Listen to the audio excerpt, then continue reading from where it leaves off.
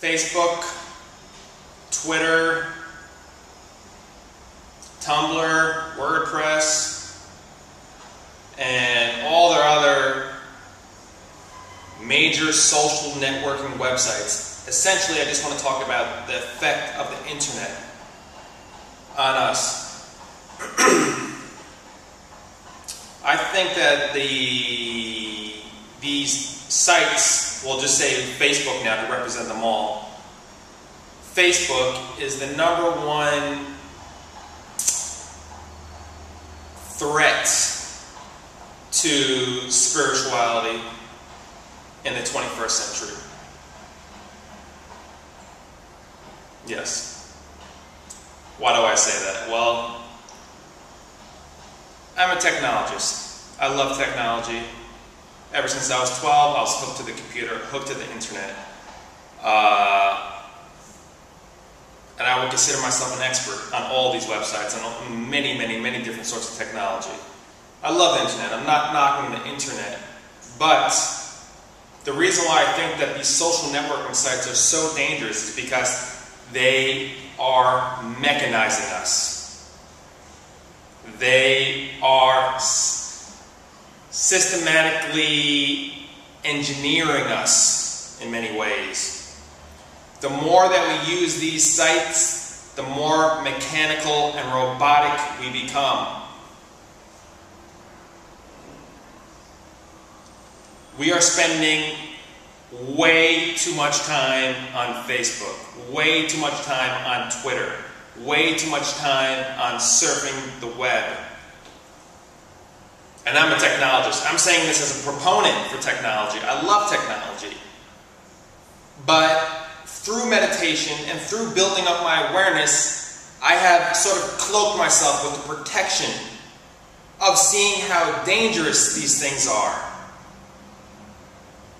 When we have this insatiable urge to go on to Facebook and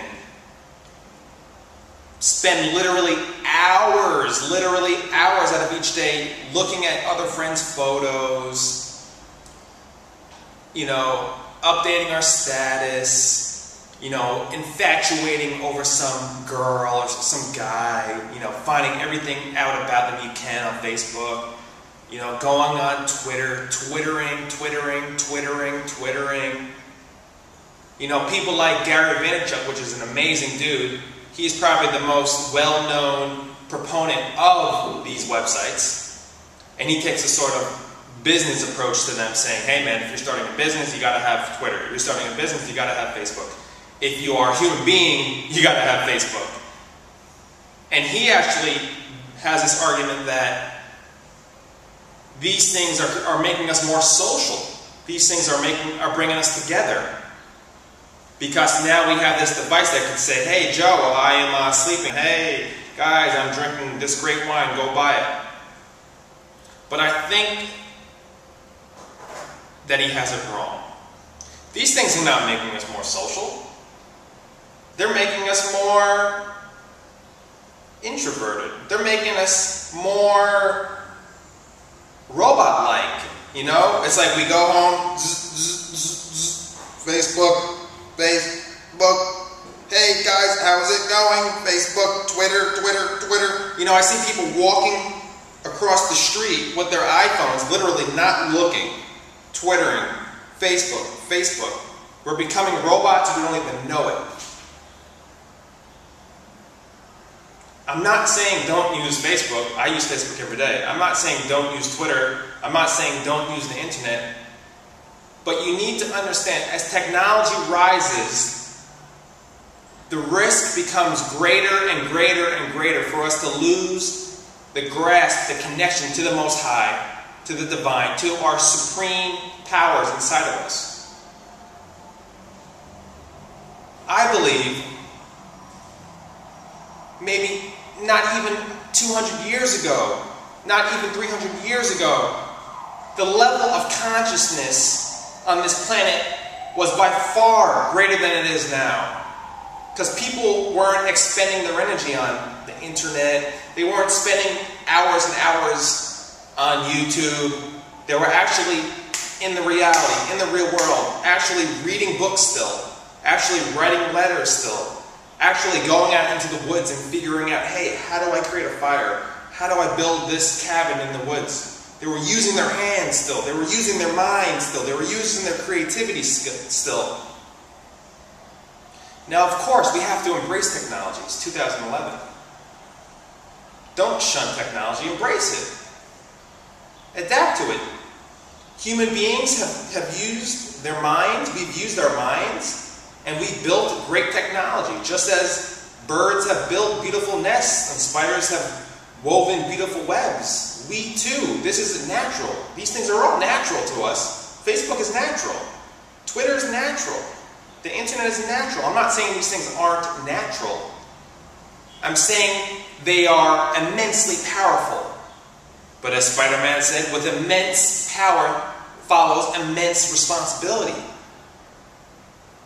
We have to be aware of the traps, the inherent traps that lie in things like Facebook, Twitter, Tumblr, WordPress, blogs, RSS feeds, flip cameras, iPhones, Macintosh computers, hard drives, everything. I have it all.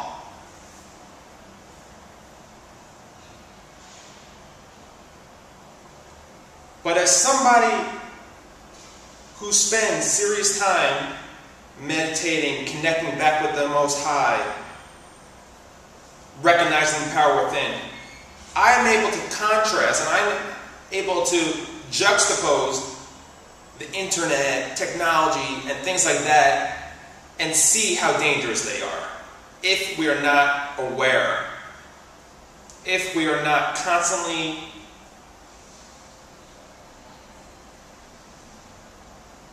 respecting these things. We have to respect the power that they have. We have to respect how powerful the internet is. It is immensely, immensely powerful. And we have to respect ourselves. And we have to see and catch ourselves when we're spending, 90% of our lives twittering and texting. We don't even have time to speak to our parents anymore. We don't even have time to speak to our friends anymore. We don't even have time to go to the park anymore. We don't even have time to read a book anymore. We don't even have time to sit down and have a nice meal or drink some nice tea. Why? Because we're texting, we're on Facebook, we're on Facebook, we're texting, text,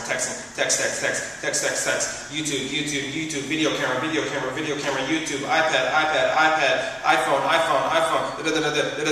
we become robots. Robots. And we don't even know it. That's what's so sad about it. Facebook has enslaved you. Twitter has enslaved you. The iPhone has enslaved you. All of these pieces of technology have led to the mechanization of you.